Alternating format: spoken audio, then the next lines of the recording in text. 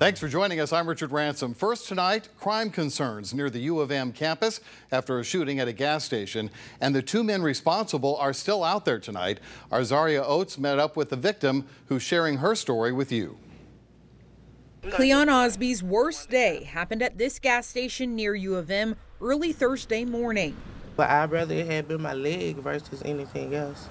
A man shot her in the leg after she refused to give up her purse while waiting for a ride late at night. She doesn't want to show her face out of fear of retaliation, but says she did everything she could to protect herself, even using pepper spray. So when I pepper sprayed him, he took one hand out the gun, did like that. Wiping his face. This one took and shot me.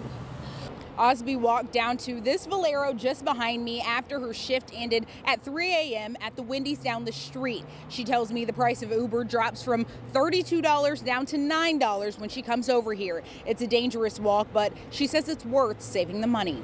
I don't even understand why they don't even have a full patrol going on right there at the area. I feel like that area is a high crime risk area anyway. Business owners close to that gas station, like Jihad, agree crime is a growing problem. Shootings, all that is messing up businesses around this corner. A lot of customers being scared. We'll be getting a lot of complaints from customers. Hey, it's too much going on around this block. Osby said she's just glad this situation didn't get any worse. Way worse, yeah. Because I could have been running away. He could have shot me in my back.